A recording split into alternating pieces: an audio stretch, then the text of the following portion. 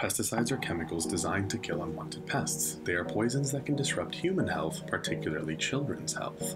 Pesticides can contaminate our air, water, soil, and food. DDT, a toxic pesticide, remains in our environment decades after it was banned. Pesticide chemicals cross the placenta. Children come in contact with pesticides inside their homes, school, and hospitals, as well as outdoors. Babies and children's fast-growing cells take up more pesticides compared to adults.